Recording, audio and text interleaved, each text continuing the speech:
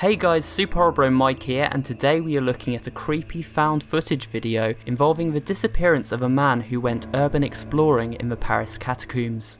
But before we look at this video, let me first explain what the Paris Catacombs are. The Paris Catacombs are a labyrinth of interconnected tunnels running for over 200 miles and located 20 meters beneath the streets of Paris in France. These caves and tunnels are home to more than 6 million corpses, as in 1774 the cemeteries of Paris were overflowing, and so city officials made plans to begin relocating bodies to the catacombs to reinforce walls and tunnels.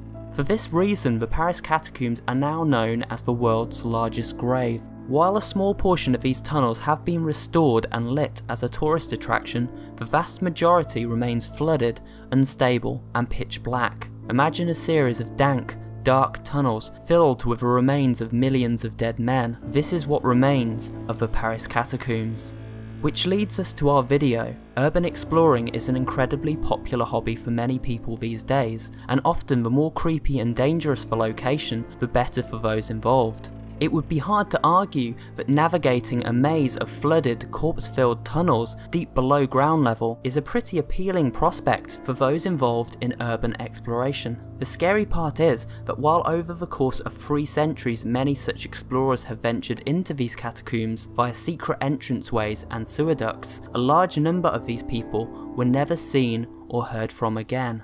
The contents of this found footage reveal a man exploring deep inside the catacombs. He comes across some strange paintings and begins to get spooked. He also becomes increasingly disorientated, and it becomes obvious he has lost his way and has no idea how to get back to the surface. Eventually the man begins to run before a high-pitched, loud breathing comes from him, as if he is genuinely terrified, as if something is chasing him. Eventually he drops his video camera and runs into the darkness, never to be seen again.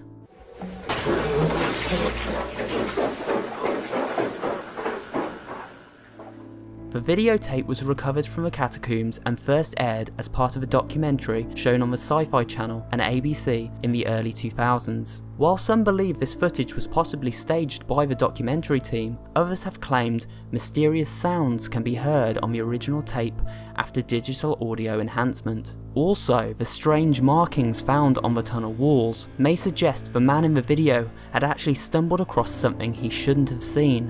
What could that have been? We may never know without taking the same journey.